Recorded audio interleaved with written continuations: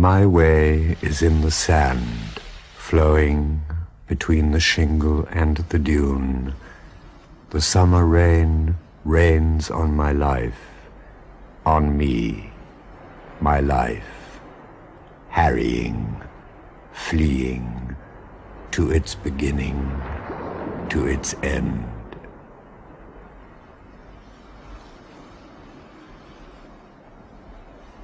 Samuel Beckett is the third of the three great masters who made the literary world look to Ireland for its models. In some ways, he is the most unusual, for unlike W.B. Yeats and James Joyce, he has declined to celebrate or affirm anything in human life. He will admit to only four certainties: that he has been born, is living, will die, and for reasons unknown and unknowable, cannot keep silence.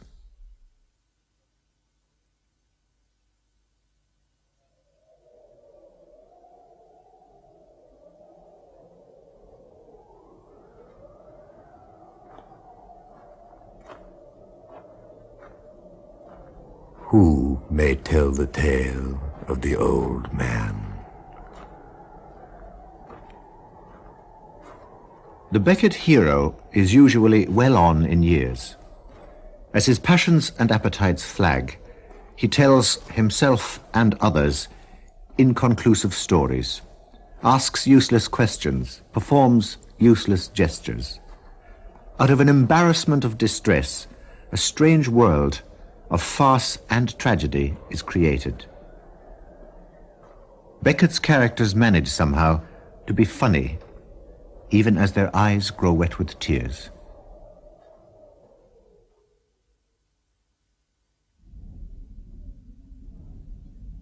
A voice comes to one in the dark. Imagine, to one on his back in the dark. My memories begin on the eve of my birth, under the table, when my father gave a dinner party and my mother presided.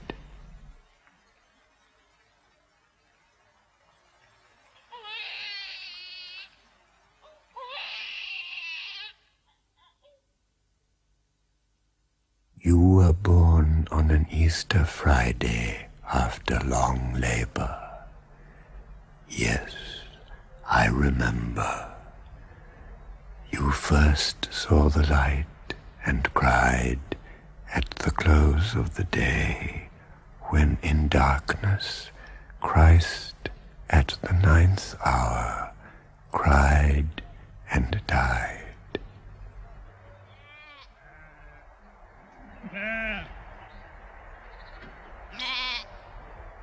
Samuel Beckett was born on Good Friday, April the 13th, 1906.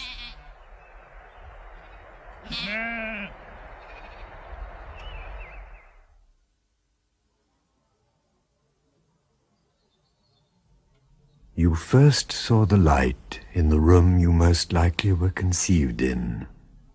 The big bow window looked west to the mountains, mainly west. For being bow, it looked also a little south and a little north, necessarily.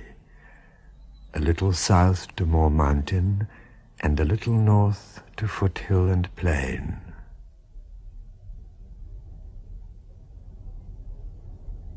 The Beckett family lived in the well-heeled suburb of Foxrock, at the foot of the Dublin Mountains, close to the Leopardstown racecourse.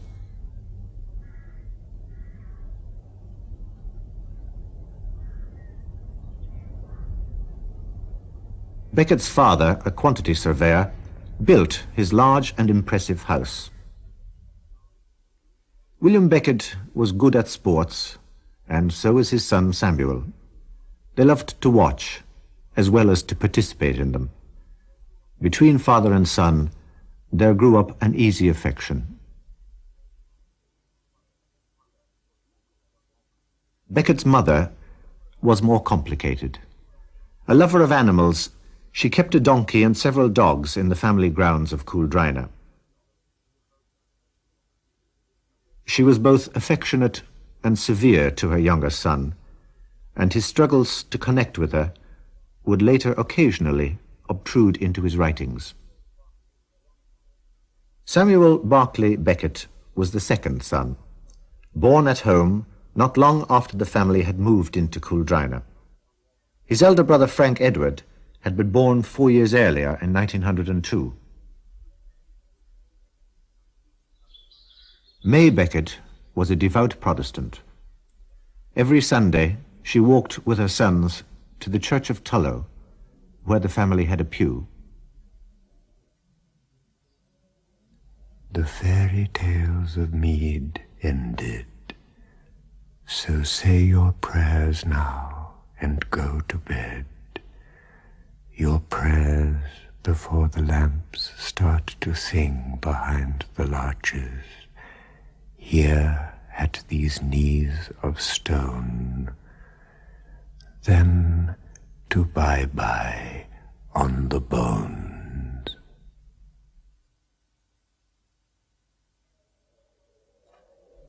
In the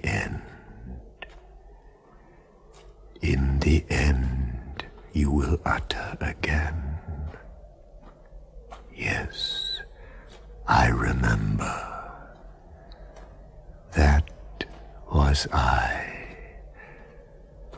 That was I.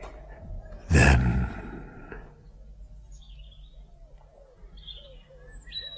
You are alone in the garden.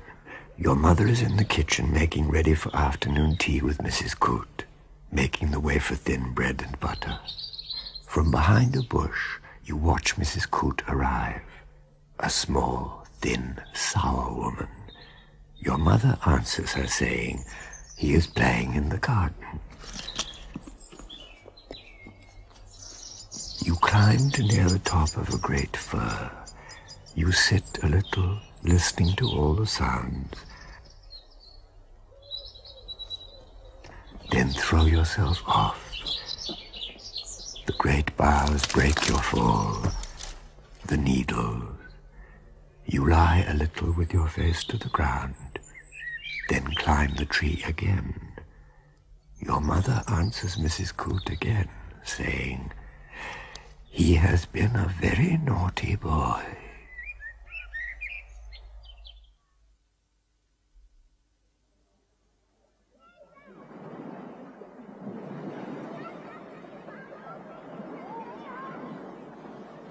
William Beckett encouraged his sons to swim, to play rugby, cricket and tennis, to tackle the most demanding mountain walks, and to throw themselves without fear into all athletic contests.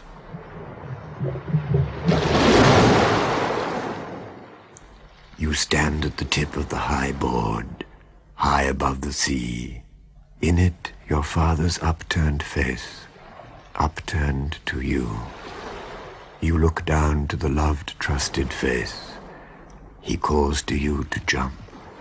He calls, "Be a brave boy." The red, round face, the thick moustache, the graying hair, the swell sways it under and sways it up again. The far call again, "Be a brave boy." Many eyes upon you from the water and from the bathing place.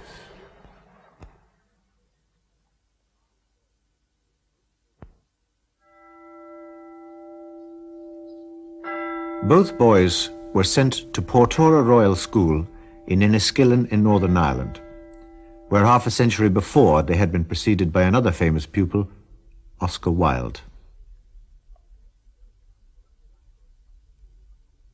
Young Samuel gave much of his attention to sport. Notwithstanding his slender build, he played scrum half at rugby. A classmate described him as half blind but brave as a lion about the scrum. He was less notable in his studies, even French, at which he would later show an unexampled proficiency.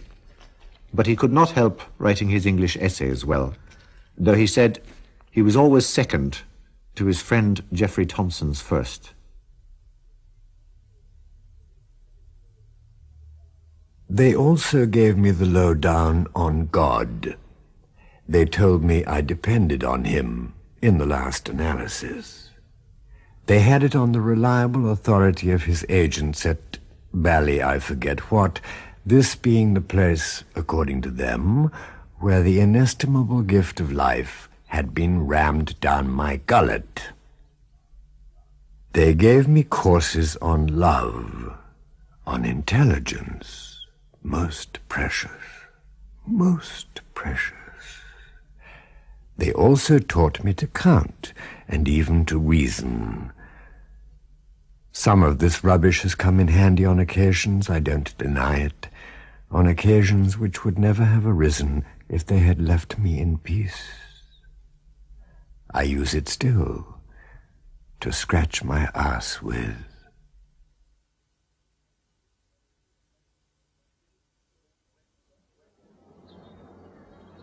When, like many Portora boys, Beckett went on to Trinity College, Dublin, his literary enthusiasms made scholastic excellence unavoidable. He studied Italian with Walter Starkey and French with Thomas Rudmose Brown, becoming a devotee of Dante with the one and of Baudelaire with the other. He played the piano, cultivating a lasting interest in music, Schubert being among his favorites. At Trinity, Beckett won a gold medal for scholarship and his colours on the university cricket team.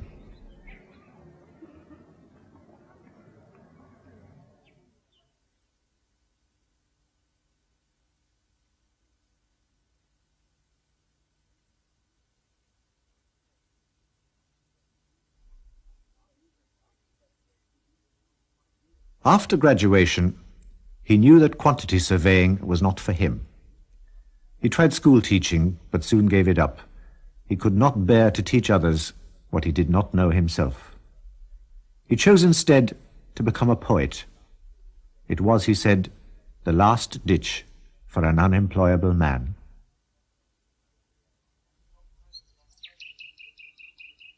From childhood, Beckett accompanied his father on 10 or 20-mile walks across the hills overlooking Fox Rock.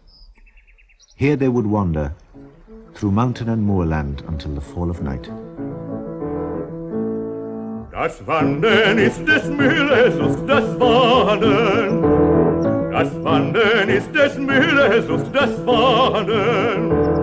Das muss ein schlechter Müller sein, dem niemals fiel das Wandern ein. Das Wandern, das Wandern, das Wandern, das Wandern.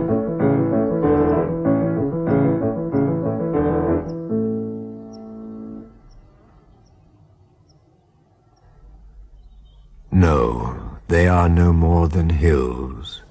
They raise themselves gently, faintly blue, out of the confused plain. It was there, somewhere, he was born, in a fine house of loving parents. Their slopes are covered with ling and furze, its hot yellow bells, better known as gorse. The hammers of the stone cutters ring all day like bells. A road still carriageable climbs over the high moorland. It cuts across vast turf bogs 1,000 feet above sea level, 2,000 if you prefer. It leads to nothing anymore. None ever pass this way but beauty spot hogs and fanatical trampers. Under its heather mask, the quag allures, with an allurement not all mortals can resist. Then it swallows them up, or the mist comes down.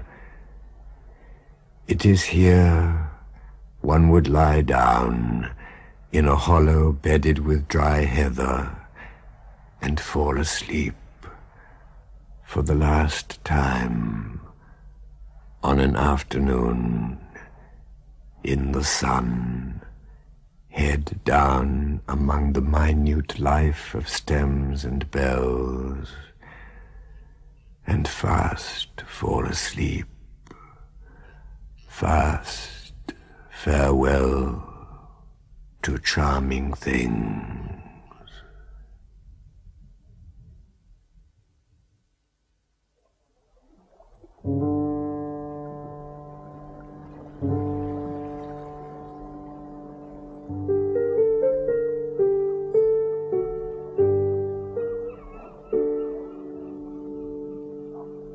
Much of Beckett's early work was in verse. Doubtless he had his experiences of youthful love, and he had something of the romantic's feeling for nature. But his early motivation to write came not from these, but from pain.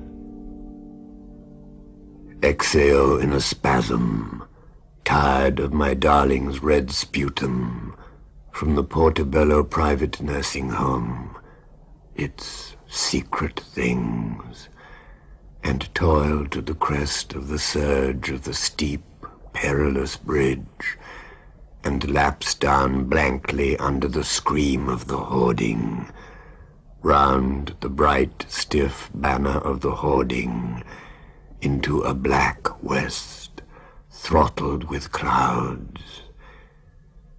Above the mansions, the algum trees, the mountains, my skull, sullenly, clot of anger, skewered aloft, strangled in the kang of the wind, bites like a dog against its chastisement.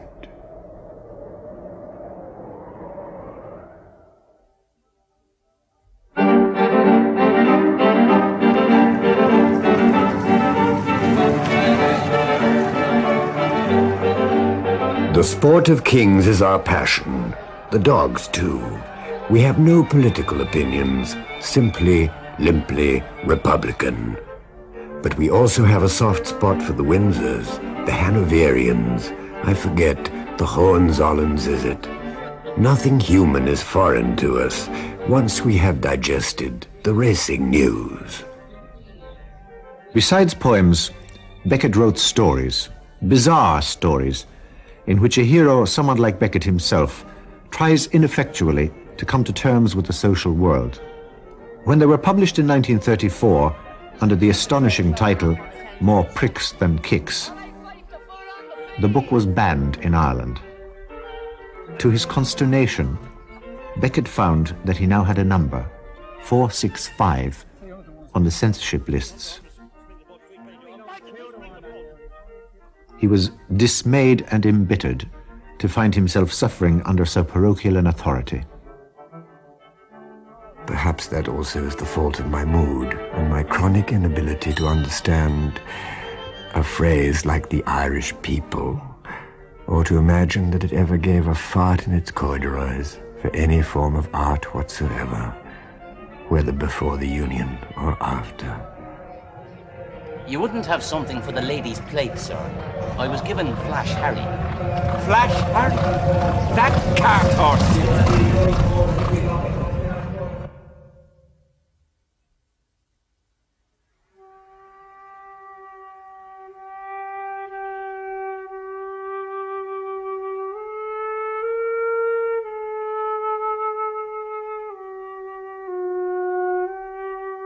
In June 1933, his father died suddenly of a heart attack. Desolate with grief, his son asked, "What am I to do now but follow his trace over the fields and hedges?" Redeem the surrogate goodbyes, the sheet a stream in your hand, who have no more for the land, and the glass unmisted above your eyes.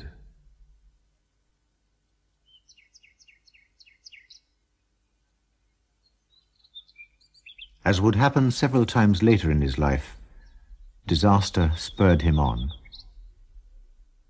More than half of his early published verse dates from the aftermath of his father's death. Saying again, if you do not teach me, I shall not learn. Saying again, there is a last, even of last times, last times of begging, last times of loving, of knowing, not knowing, pretending, a last even of last times of saying, if you do not love me, I shall not be loved. If I do not love you, I shall not love.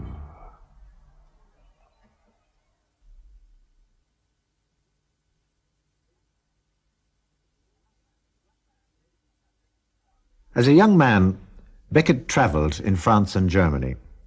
He then lived for a time in London, but eventually he returned to Dublin.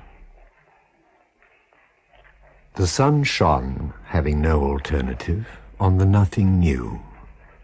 Murphy sat out of it, as though he were free, in a mew in West Brompton. Out of his years of wandering grew a first novel, which he entitled after the most common of Irish names, Murphy. The first of those Beckett characters who appear to live on the edge of non-being. He is trying to extricate himself from this world and has got pretty far. His vote was cast. I am not of the big world, I am of the little world. We meet him first as he rocks himself in his armchair. Beckett spent some time writing in the attic of the Quantity Surveyor's office at 6 Clare Street. This may well be the haven to which Murphy retreats from the world he despises.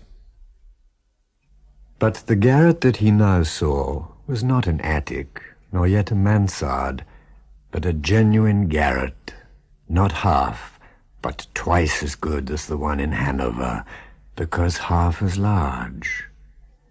The ceiling and the outer wall were one, a superb surge of white, pitched at the perfect angle of farthest trajectory, pierced by a small frosted skylight, ideal for closing against the sun by day and opening by night to the stars.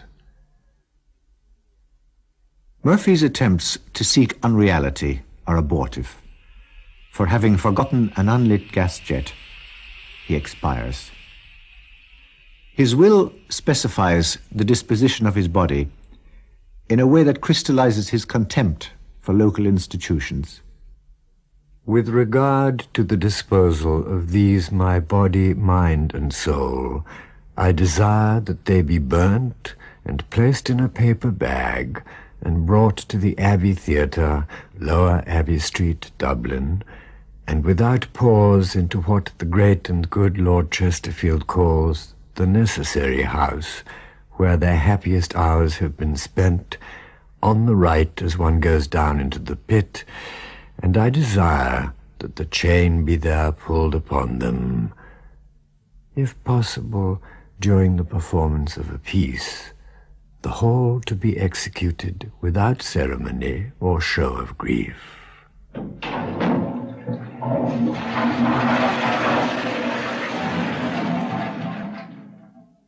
But the instructions are forgotten. The bearer of the ashes throws them at someone in a pub, and they disperse all over the floor. So even Murphy's effort to use his death for purposes of mockery miscarries. By closing time, the body, mind, and soul of Murphy were freely distributed over the floor of the saloon, and before another dayspring grained the earth, had been swept away with the sand, the beer, the butts, the glass, the matches, the spits, the vomit.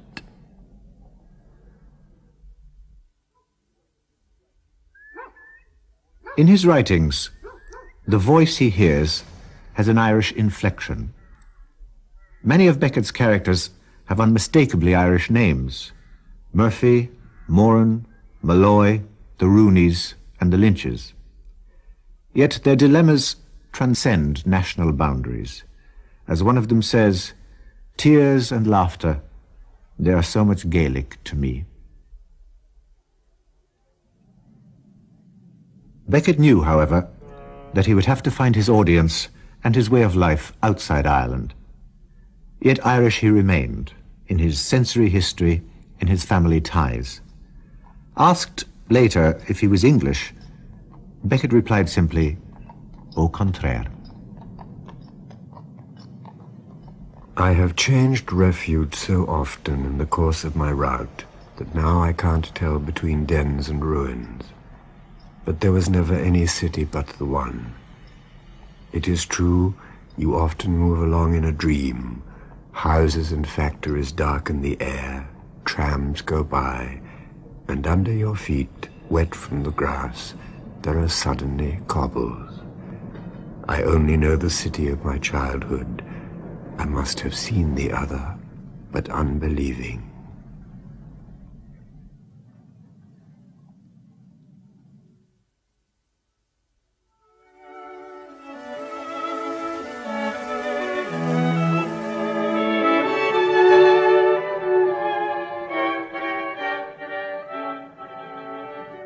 Beckett's life was altered in 1928, when his old professor at Trinity, Rudmose Brown, recommended him as lecturer for 2 years at the École Normale Supérieure in Paris. The plan, which of course miscarried, was for him to write a thesis as well as teach, and eventually return to a position as lecturer at Trinity. For Beckett, going to Paris was like coming home. Paris received its bohemian foreigners benignly and provided them with a literary and artistic scene unrivaled in its ferment.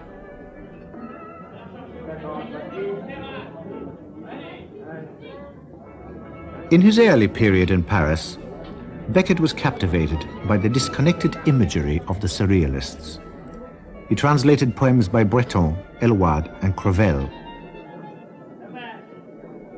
He neglected his thesis to study Descartes. On hearing that Nancy Cunard, a wealthy English woman living in the Rue Guénégaud, was offering a prize of 1,000 francs for the best work on a theme of time, Beckett composed a satirical picture of the life of Descartes and submitted it under the title Horoscope. He won the prize, and the poem was published. From poetry, Beckett turned to write 2 important essays. The first insisted that in Joyce's Finnegan's Wake, form and content were indivisible. The second praised Proust for refusing to yield to what Beckett considered to be the distortions of intelligibility, of cause and effect, of reason. Both essays prepared the way for his own practice. His experience of bereavement in Dublin helped him to compose a small volume of verse. By the time he published Echo's Bones in 1935, he was almost 30, yet unrecognized as a writer except among a few friends and colleagues. In 1938, this obscure talent was almost lost. On the 11th of January, the Irish Times carried a headline telling how an Irish poet had been stabbed on the previous day in Paris. As Beckett was walking around the corner of the Villa Cour de Veille, a local pimp approached and asked him for money. On Beckett's refusal, the man stabbed him in the chest. Fortunately, the knife had missed the vital organs, and Beckett recovered in hospital. While he was there, he received a visit from a woman whom he had previously met. Her name was Suzanne de Chevaux-Duménil. The occasion proved to be a momentous one. He would share her life and later marry her.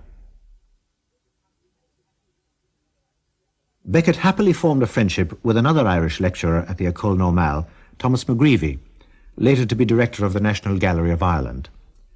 Though McGreevy was devout and Beckett anything but, the 2 men greatly enjoyed each other's company. Through McGreevy, Beckett was introduced to James Joyce, and Joyce, though chary of compliments, thought that Beckett had talent. They saw each other often during the decade that followed. Their conversations consisted often of silences directed towards each other.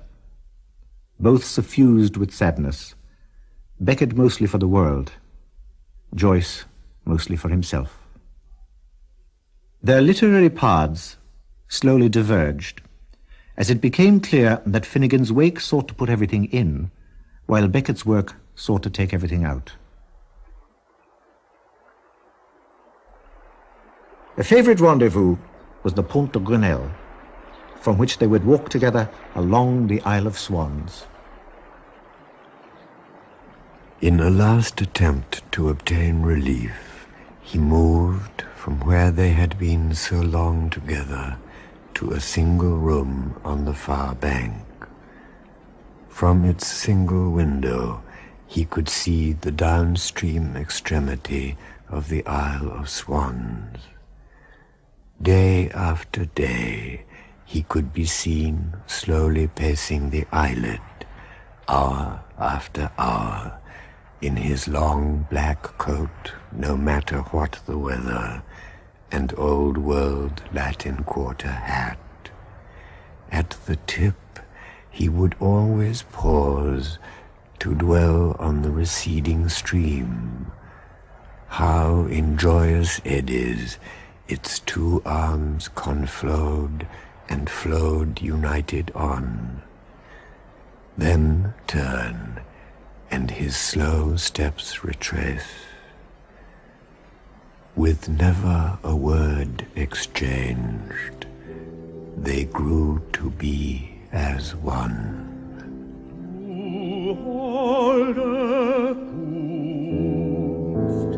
In wie viel grauen Stunden,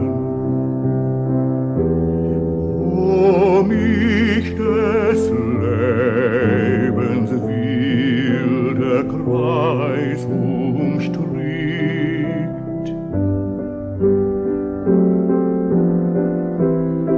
Hast du mein Herz zu warme Liebe? At musical evenings, Joyce's son George sang Schubert's An die Musik, while Beckett accompanied him on the piano.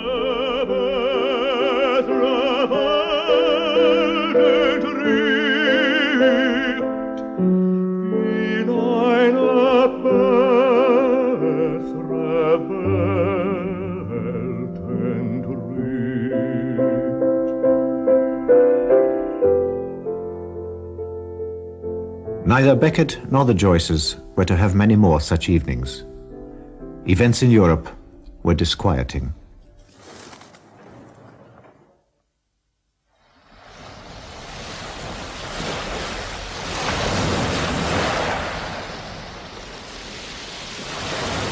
Beckett made a trip back to Ireland to see his family now living in Greystones.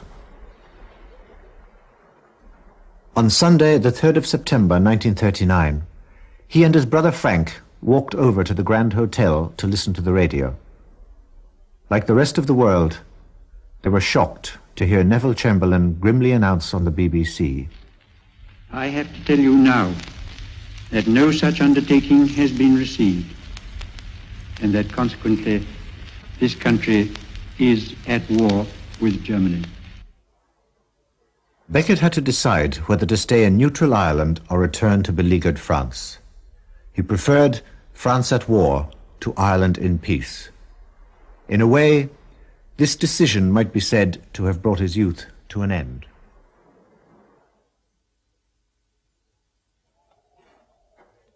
Back down to the wharf with the night bag and the old green greatcoat your father left you trailing the ground, and the white hair pouring out down from under the hat, till that time came on down, neither right nor left, not a curse for the old scenes, the old names, not a thought in your head, only get back on board and away to hell out of it and never come back. Or was that another time, all that another time? Was there ever any other time but that time?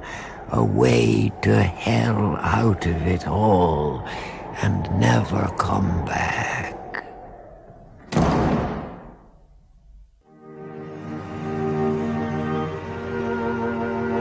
Within a year, Paris was occupied by the German army. Beckett was horrified at the murders of his Jewish friends by the Nazis. He said he could not stand with his arms folded, and instead joined the resistance.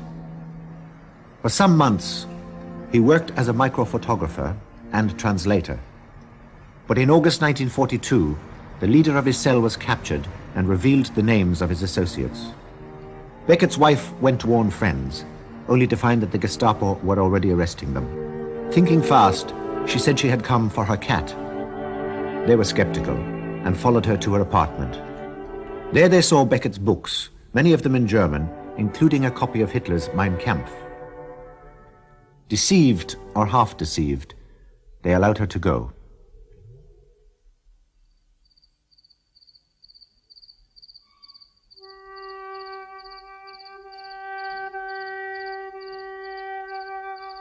Suzanne joined Beckett, who was in hiding, and together they hiked southwards towards unoccupied France.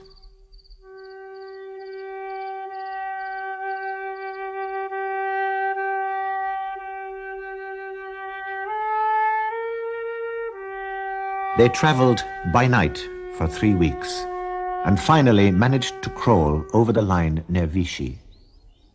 On they walked towards relatives of Suzanne near Avignon.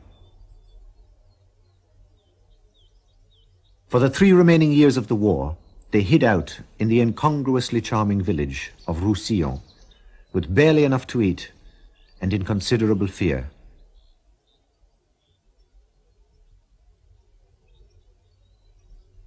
Here they waited for war to end.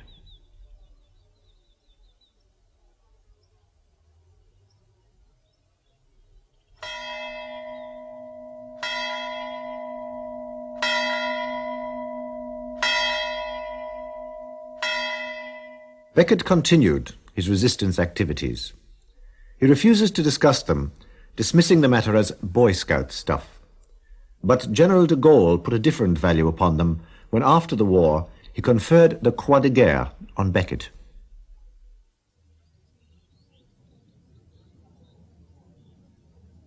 One small element of his life in Roussillon would later be recalled in En attendant Godot, where the Bonali brothers, from whom he used to buy a liter of wine, make an unexpected appearance. In 1943, the Becketts moved to a house on the outskirts of Roussillon. In between tedium and terror, Beckett began his second novel, What? It was written, he says, as an exercise to keep my hand in. What is sometimes baffling, sometimes ludicrous, and soon moves, as if to avoid the distortions of intelligibility, to a lunatic asylum. Further peculiarities of this soul landscape were the temperature was warm. Beneath what the waste rose and fell, all was silent. Above what the sky fell and rose, what was rooted to the spot.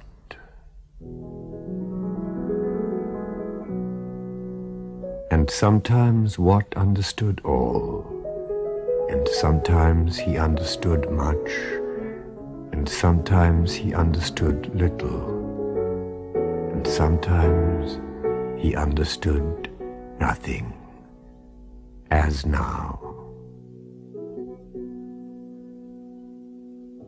Am Brunnen vor dem Tore, da steht ein Lindenbaum.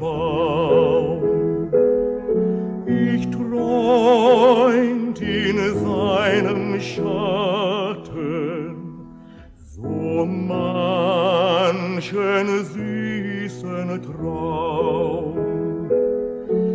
Ich nied in seiner Rinde so manches liebe Wort. Es zog in Freud und Leide zu ihm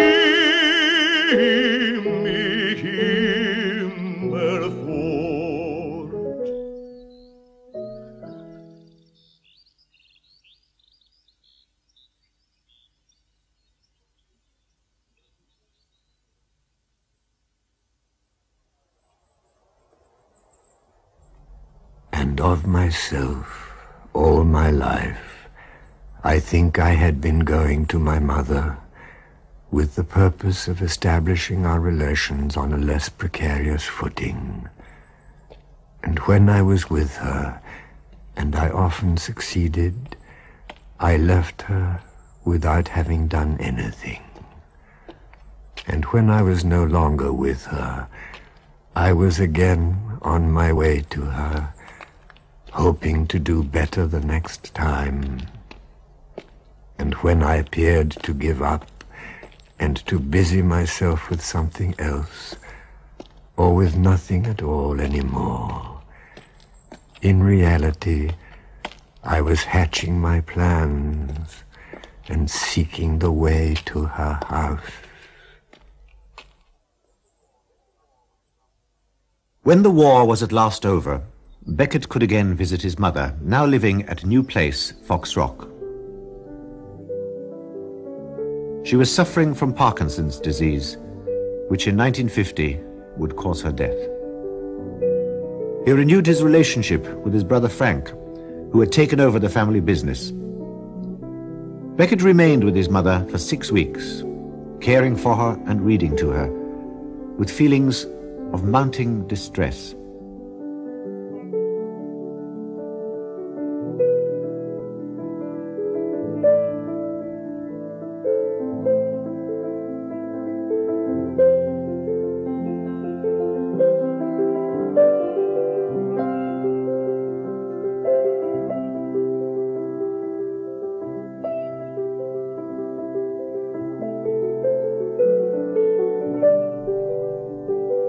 It was as if the general misfortunes of wartime had found a local focus in her difficult breathing. This sight, and all that he had lived through in France, now converged in Beckett's mind.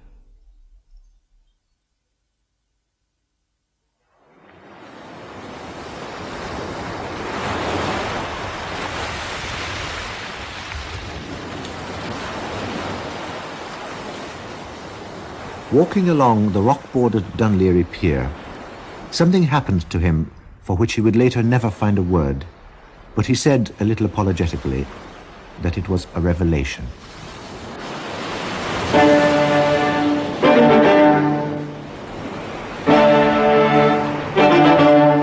The course of his literary life suddenly opened before him. Where others had sought enrichment, he would seek impoverishment. It was like resolving to go naked. He would give a voice to the enfeebled, the debilitated, the moribund, all those poor creatures who had been beneath or apart from the notice of most writers before him. Of course, he had sensed their importance earlier and had been feeling his way towards them, but now he experienced a full realization. When he would write of this magical moment long afterwards, he could do it only through irony. The banana-eating Crap in Crap's last tape plays back a bit of the identical experience and hastily switches it off to listen to a quite different one. Beckett did not exempt himself from satire. Spiritually, a year of profound gloom and indigence, until that memorable night in March at the end of the jetty in the howling wind, never to be forgotten, when suddenly I saw the whole thing, the vision at last. This, I fancy, is what I have chiefly to record this evening, against the day when my work will be done, and perhaps no place left in my memory, warm or cold, for the miracle that... for the fire that set it alight. What I suddenly saw then was this, that the belief I had been going on all my life, namely...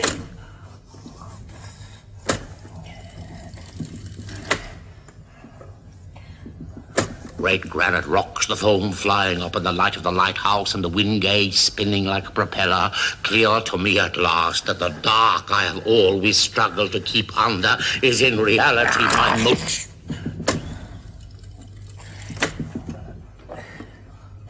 Unshatterable association until my dissolution of storm and night with the light of the understanding and the fire.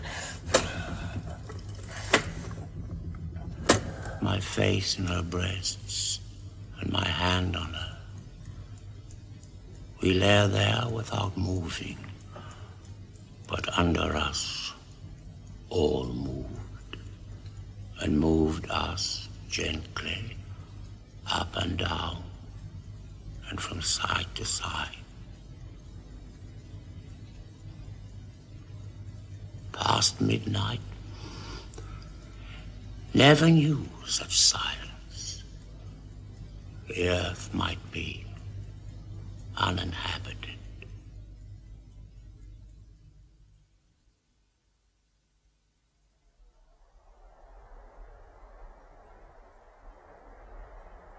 The revelation, nevertheless, enabled him to begin work on what we now know as his famous trilogy, Malloy, Malone Dies, and The Unnameable. Although he began the work at New Place Fox Rock, it was in Paris, in his apartment at Rue de Favourite, he would write for the next 6 years from 1946 to 1952. Not ever before or after would he experience so impassioned a creative period. As if to signalize the new epoch in his life, he began to write in French. The discovery of a new subject warranted a new language. Though he found the change difficult, it gave him a sense of exaltation, even as he described creatures at their last gasp or near it. The trilogy is a kind of summa of Beckett's point of view. Here, the everyday world is thoroughly discredited. Beckett's wife hawked the manuscript from publisher to publisher. Unfortunately, no one wanted to publish this extraordinary creation. Her husband, accustomed to obscurity, showed no surprise or resentment. But one day, in November 1951, Jérôme Landon, whose publishing house was Les Éditions de Minuit, summoned Suzanne to his office.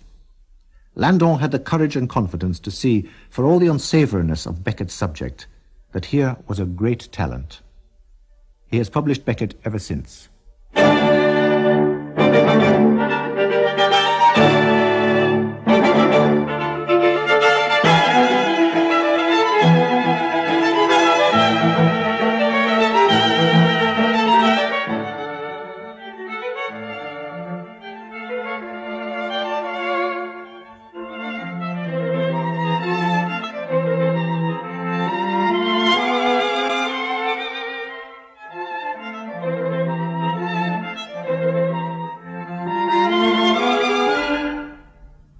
What a story, says Malloy, speaking for them all.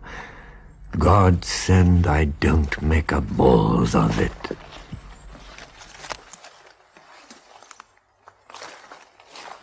And it seemed to me all the more important to get out of this forest with all possible speed, as I would very soon be powerless to get out of anything whatsoever, were it but a bower. Flat on my belly, using my crutches like grapnels, I plunged them ahead of me into the undergrowth, and when I felt they had a hold, I pulled myself forward with an effort of the wrists. For my wrists were still quite strong, fortunately, in spite of my decrepitude, though all swollen and racked by a kind of chronic arthritis, probably. That, then, briefly, is how I went about it.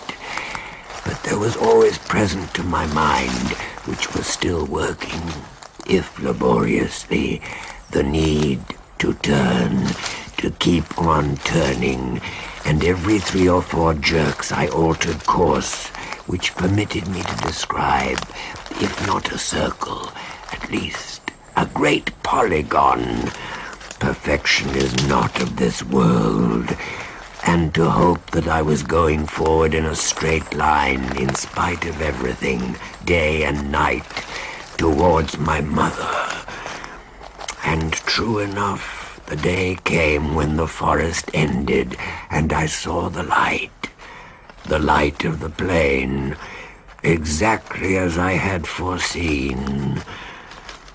I longed to go back into the forest.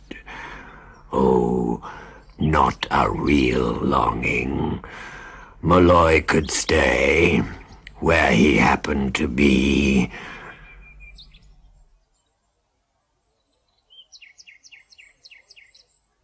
If Malloy says, "My waking was a kind of sleeping," Malone declares, "I have lived in a kind of coma." He slips into telling stories in a quest for an identity that eludes him. But let us leave these morbid matters and get on with that of my demise in 2 or 3 days, if I remember rightly. Then it will be all over with the Murphys, Merciers, Malloys, Morans, and Malones, unless it goes on beyond the grave. I shall not watch myself die. That would spoil everything. Have I watched myself live? Have I ever complained? And why rejoice now? I am content, necessarily, but not to the point of clapping my hands.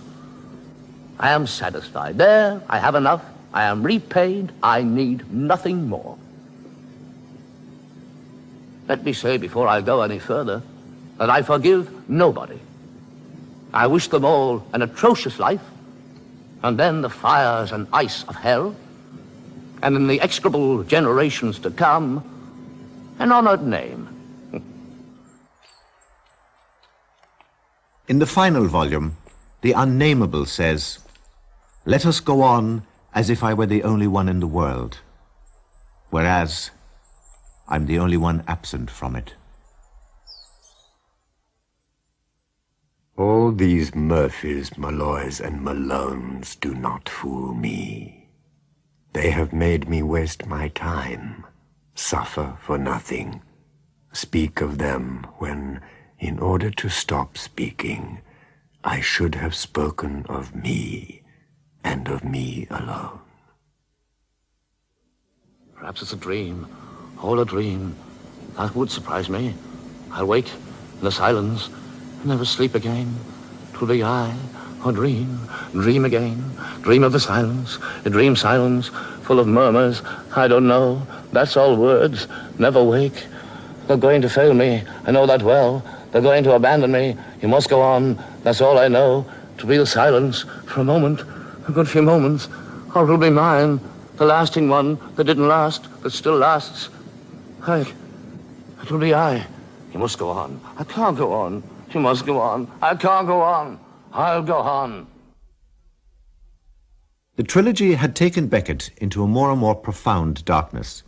He was not bogged down, he said, he was fogged down.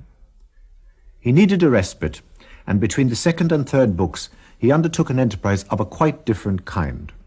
On a road going nowhere, he said, he looked for a measurable, habitable place in the light.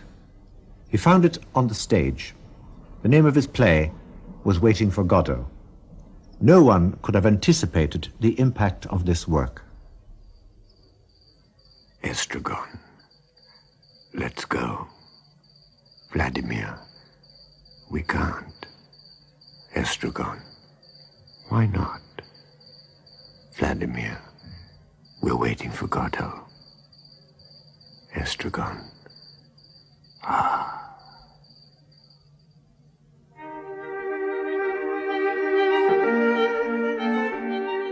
Beckett had no dramatic experience when he wrote Waiting for Godot.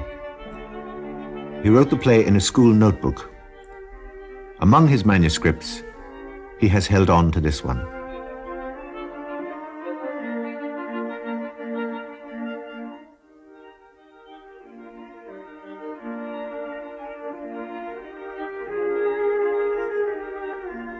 The play came to him in a rush. It was written in less than 4 months and with scarcely any corrections. He began it on the 9th of October 1948, finished it 4 months later on the 29th of January 1949.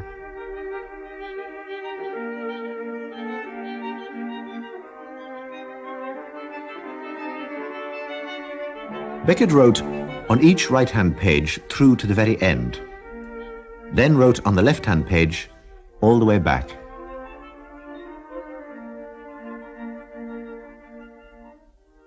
It was first produced at the Théâtre de Babylone in Paris on January the 6th, 1952, and ran for more than 300 performances.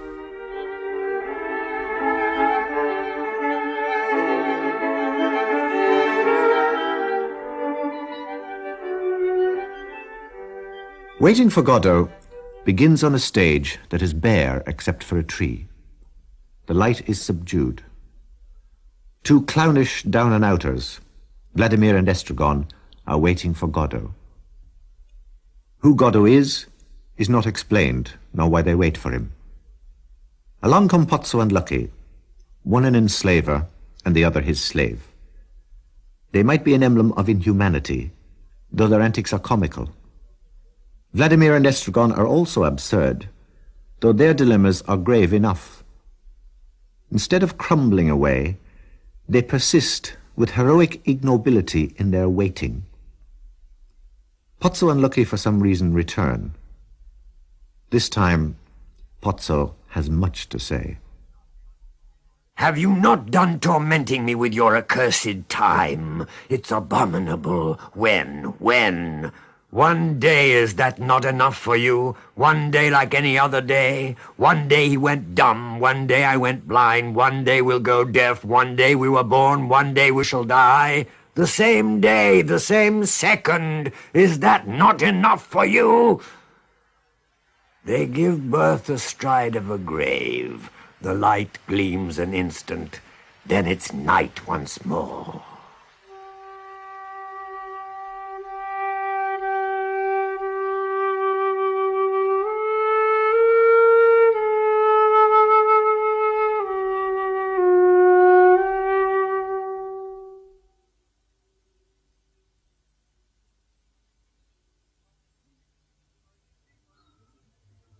My feet!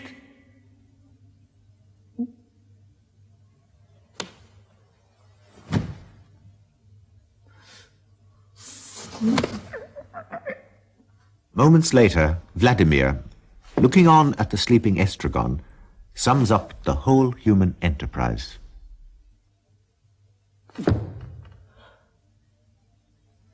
Help me! Was I sleeping while the others suffered? Am I sleeping now?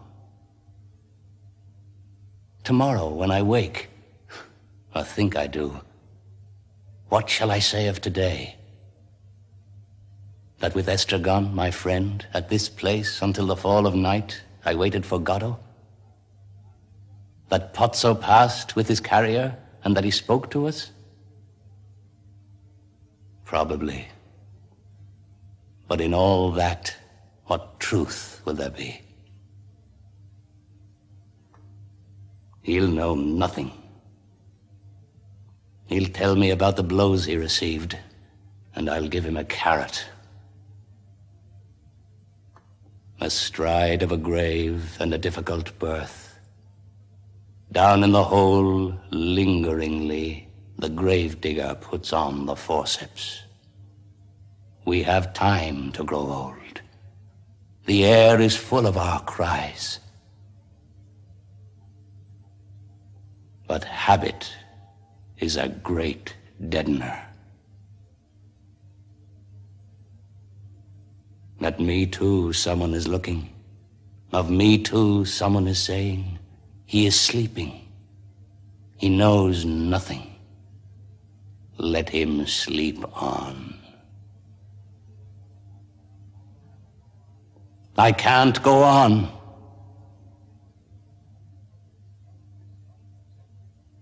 What have I said?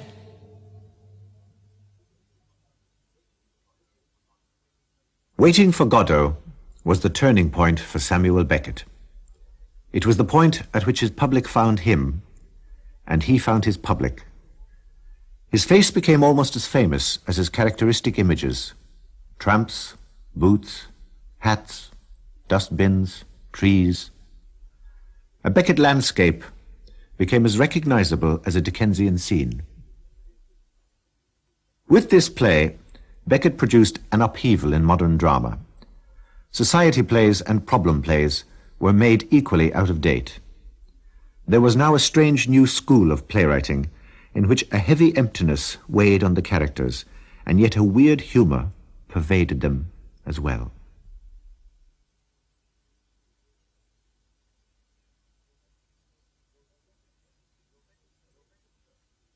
Though Beckett helped in the production of his plays, he sought and kept his privacy. Asked what he meant, he replied that he meant what he said. He never attended a first night, and no interviews or press conferences were granted. In 1956, Beckett wrote to a friend, "Success and failure on the public level never mattered much to me. In fact, I feel much more at home with the latter, having breathed deep of its vivifying air all my writing life, up to the last 2 years."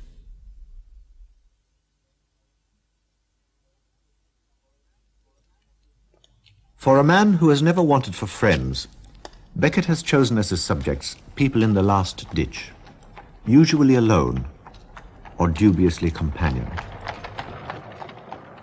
We're of one mind, all of one mind, always were, deep down.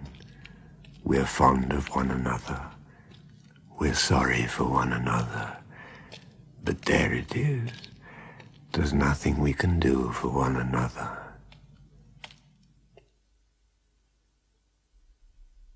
Finished. It's finished. Nearly finished. It must be nearly finished. Says Clough at the start of Endgame, Beckett's second published play. It contains 4 characters. 2 of them, Nag and Nell, being legless, are kept upright by the dustbins in which they live. The central character, Ham, is a hopeless invalid, crippled and blind, badly attended by a badly treated servant, Clough. Disaster has struck the world outside, and apart from these 4 characters confined to one room, there is no other apparent existence. The material sounds hardly auspicious for a play or anything else, yet misery, pushed to such an extreme, becomes almost funny. There is a certain grim pleasure in stating the worst perfectly. Faced with the unbearable, human beings preposterously find a phrase for it. I say to myself sometimes, you must learn to suffer better than that if you want them to weary of punishing you one day. I say to myself sometimes, you must be there better than that if you want them to let you go one day. For I feel too old and too far to form new habits. Good. It will never end. I'll never go. Then one day, suddenly it ends, it changes. I don't understand. It dies, or it's me. I don't understand that either. I ask the words that remain. Sleeping, waking, morning, evening. They have nothing to say. I open the door of the cell and go. I am so bowed I only see my feet if I open my eyes. And between my legs, a little trail of black dust. I say to myself that the earth is extinguished, though I never saw it lit. It's easy going. When I fall, I'll weep for happiness.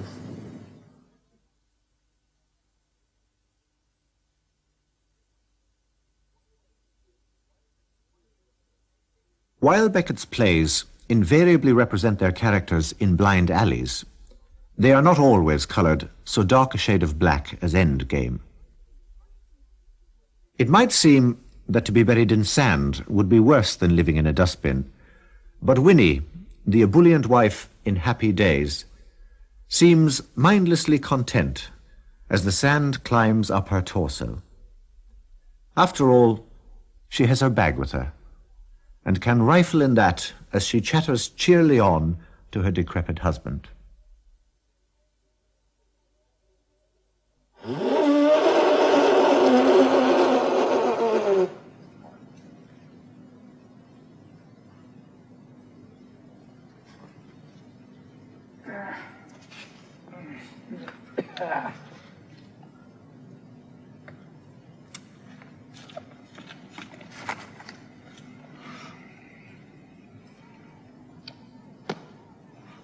Would I had let you sleep on.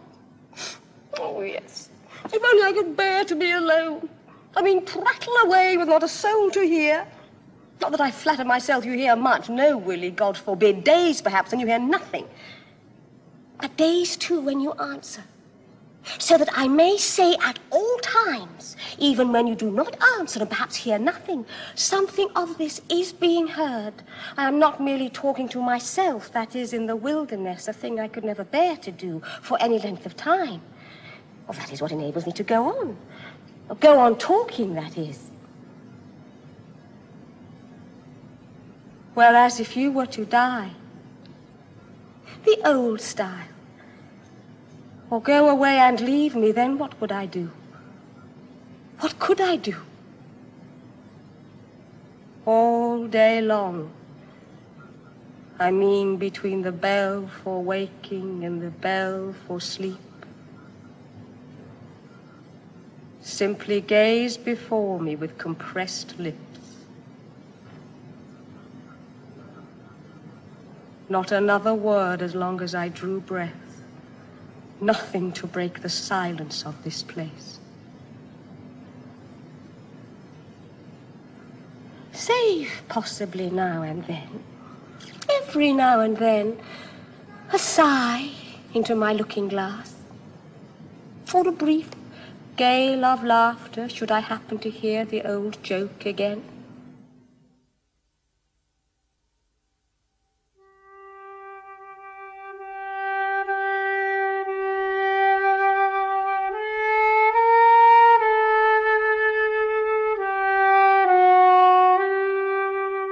In 1969, Samuel Beckett was awarded the Nobel Prize for Literature. In its citation, the Swedish Academy said that Mr. Beckett was being honored for his writing, which, in new forms for the novel and drama, acquires its elevation from the destitution of modern man.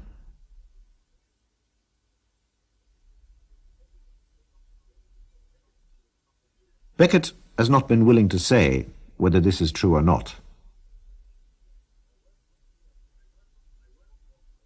My work, he has said, is a matter of fundamental sounds, no joke intended, made as fully as possible, and I accept responsibility for nothing else.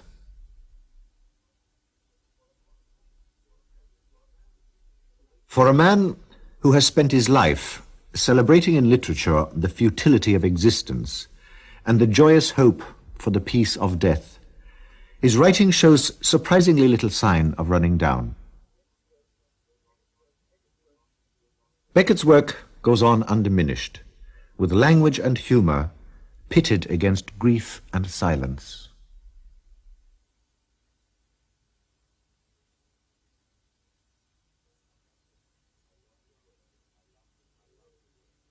I love the word. Words have been my only loves, not many.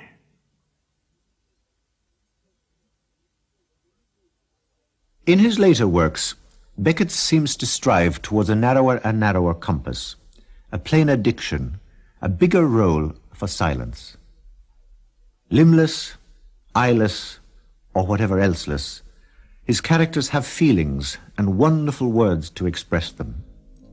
Ludicrous and pathetic, they are proof that the residue of the human is still human. Deviser of the voice and of its hearer and of himself. Deviser of himself for company. Leave it at that.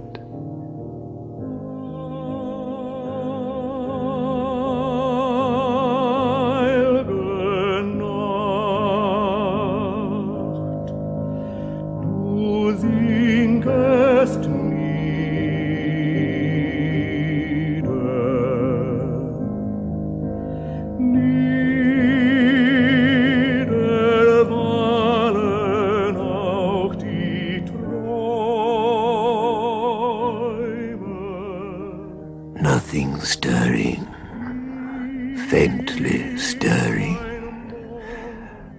30,000 nights of ghosts beyond, beyond that black beyond. Ghost light, ghost nights, ghost rooms, ghost graves, ghost. He all but said ghost loved ones, the dead and gone, the dying and the going. From the word go, the word be gone. Such as the light going now.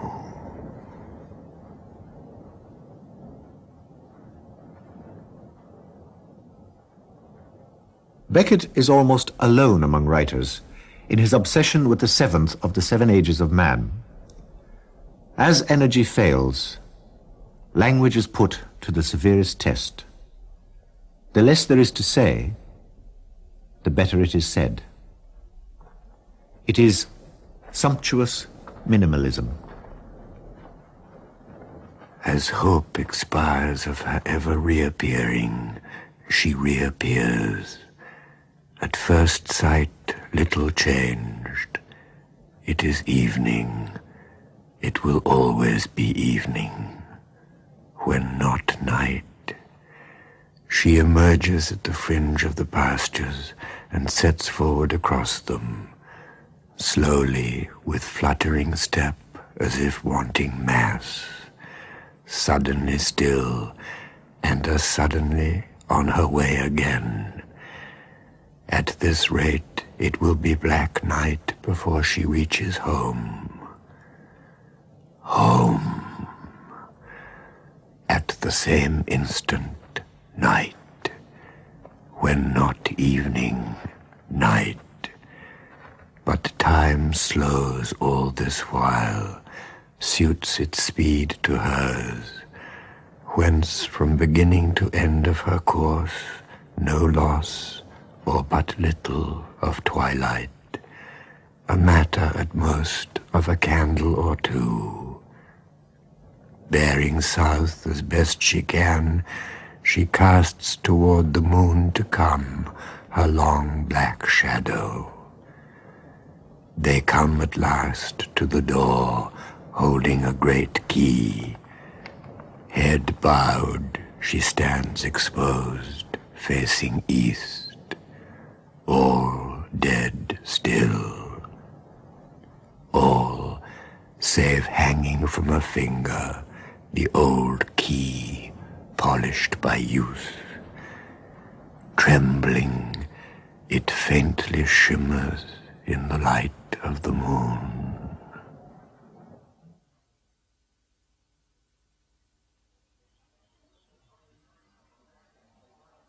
As the mind reaches the end of its tether, there is yet a verbal persistence. The man and child who walk may or may not be real. On they go, or perhaps do not go. But the force that animates and pictures them, though it takes back all that it offers, is somehow sacred and undefeated. Bit by bit, an old man and child. In the dim void, bit by bit, an old man and child. Any other would do as ill. Hand in hand with equal plod they go. In the free hands, no. Free, empty hands, backs turned, both bowed, with equal plod they go. Slowly, with never a pause, plod on and never recede. No how less, no how worse.